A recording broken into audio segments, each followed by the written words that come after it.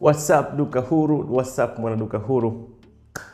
Your day starts as wewe unavyoiweka. Smile. Feel kila kitu kinakuja within your reach. Feel kila kitu kinakuja vile unavyotaka wewe, and that's how you make your day to be productive.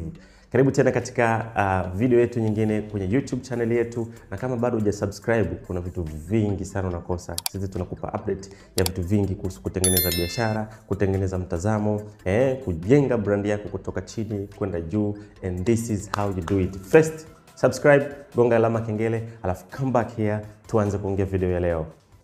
So, imekuwa ni hoja ya watu wengi sana kuulizana maswali, ni namna gani msanii, hata wewe unajiuliza swali, inawezekana ni msanii au wewe sio msanii, lakini unajiuliza swali, namna gani nyingine ambayo msanii anaweza kawa anatengeneza pesa kupitia mitandao ya kijamii. Nikupe tu ushahidi wa haraka. Drake ndo msanii ambaye alikuwa analipwa hela nyingi sana. Mwaka 2017 aliuza albamu yake katika mauzo ya hali ya juu sana. Na wasanii wa Ulaya na baadhi ya mataifa hapa Afrika wanalipwa pesa nyingi sana kupitia mitandao ya kijamii. Sasa swali ni namna gani na wewe kama msanii au mtu maarufu unaweza kutumia mitandao ya kijamii kutengeneza pesa, right? So leo nime break down baadhi ya vitu ambavyo nitakusaidia kujua ni namna gani na wewe unaweza kuwa unatengeneza pesa kupitia hii mitandao ya kijamii. Na ziko step 4. Step ni 4 za kuweza kuzifuata ili uanze kutengeneza pesa katika mitandao ya kijamii, right? Let's start to step number 1. Now, wasanii mna kitu ambacho makampuni au taasisi au biashara nyingi sana hazina. Nyie tayari jamii imeshawakubali. Tayari nyinyi mmeshaonekana ni part ya jamii. Chochote unachokisema wanakielewa. Ukifanya kitu wanakuelewa. Hauna haja kujitambulisha sana, watu wengi wanakutambueni. Kwa hiyo tayari nyinyi mna kitu kinaitwa awareness, right? Ile awareness ndio mataifa mengi na makampuni mengi na watu wengi wanatafuta awareness. Sasa tayari kama msanii unakuwa tayari umeshajenga awareness yako. 2, wasanii kutokana na fan base yenu ilivyo, mnakuwa tayari mmeshatengeneza kitu ambacho pia makampuni na brand nyingi zinahitaji: uaminifu, trust.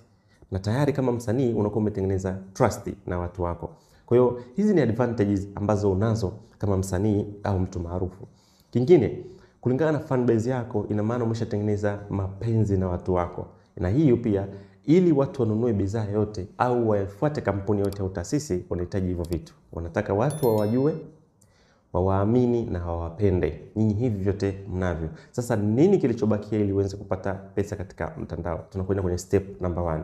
Step number 1, unatakiwa uanze kutengeneza account ya mtandao. Tengeneza account yako ya mtandao: Instagram, Facebook, Twitter, YouTube, kokote kule. And mind you, wakati unaanzisha account mtandaoni, lazima uangalie ni platform gani ambayo nikaanza nayo. Social media ziko nyingi, right? Kuna Instagram, kuna Twitter, kuna Facebook, lakini usiende na zote. Always start na moja, kuwa hapo kwanza, alafu baadaye uta-expand. So unaweza ukapick, iwe ni Twitter, iwe ni YouTube, iwe ni Instagram, iwe ni Facebook. Anza kutengeneza account yako hapo, alafu iboreshe slowly ikue. Kwa sababu ili uweze kufanya biashara unahitaji watu. You need a community to do any business. Because kama unataka kuuza product, if you want to sell a service, if you want to sell anything, if you want to do affiliate marketing, if you want to do an influencing, you need a community. You need people behind you to do it. Now, ukishafungua account mtandaoni, anza ku-create your community. Hapa napozungumzia community, nasema kuhusu followers. Tunajenga wafuasi kulingana na kile tulichonacho sisi. Sasa wewe tayari ni msanii, so you sell your music, you sell your lifestyle, you sell your diet, anything you can put on social media, go with it ili utengeneze wale wafuasi wako. Hiyo ni step number 1. The more you create your followers, your community to be great, the more easier for you to do business and to get money with. I'll tell you why.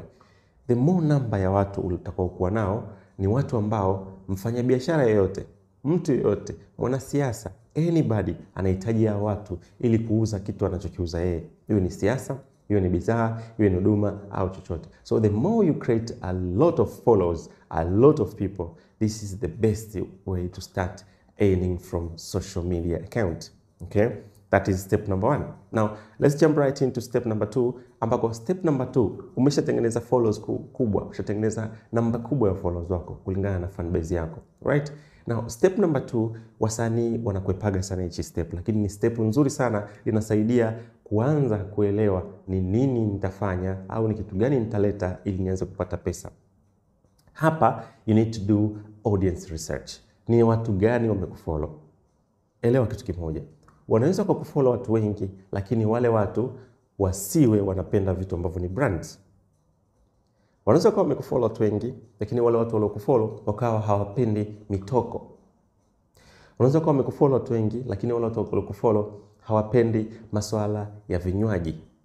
Vinywaji vileo, alcohols, Kwa hiyo lazima uelewe ni watu gani wangu wamenifollow wengi na namna gani naweza nikafanya biashara na hawa watu. Kuna namna nyingi za kufanya biashara na watu, lakini before hujafanya nao biashara, anza kuelewa audience gani mimi imenifollow. Hiyo ni step number 2. Audience ile ni follow. Ni kitu gani wanapendelea, umri wao ni upi mwingi, maisha yao wanaspend vipi, wakoje. Hivyo ni vitu unabidi uanze kujiuliza wewe na kufanya research. Na the best way unaweza kufanya research kupitia content zako. Kwenye Facebook kuna temporary posts zile kama stories na kadhalika. Unaweza kushare stories. Kwenye Twitter unaweza kuweka posts za kujua tu watu wako. Unaweza kutengeneza content ya kutaka kujua watu wako ni wa namna gani, wa dini gani, wanapenda vitu gani, wanapenda pombe kiasi gani, wanapenda sigara kiasi gani, ili ujue how to do business with your people. In Instagram wazoli kuna Insta stories, unaweza kutengeneza temporary post kwenye Insta story ambazo zikakusaidia kuweza kutengeneza hiyo research yako kwamba unijua watu wangu ni watu gani na kadhalika, right? Now that is step number 2. Let's go right in kwenye step number 3. Step number 3, baada ya kufanya research ya watu wako kwa wajua, step number 3, wasanii na watu maarufu wote mnakwepa hii step, lakini it's a very righteous step kwa sababu hii step ni step pekee ambayo ina strengthen bond, kuacha na zile step zingine zote.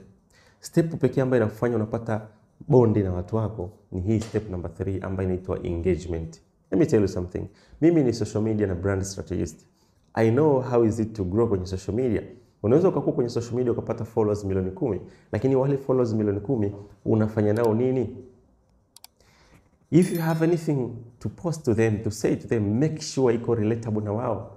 If you don't post anything, watakuwa hawaoni reason yote ya kukufollow, so they will leave you, ndo wanakuwa unfollow. Now, kwenye kutengeneza engagement na watu wako, lazima uelewe kuna aina za content za kushare, kuna aina ya posts za kufanya, kuna vitu kama vile, lakini lazima utengeneze engagement nao. Tengeneza content ambazo ni relatable.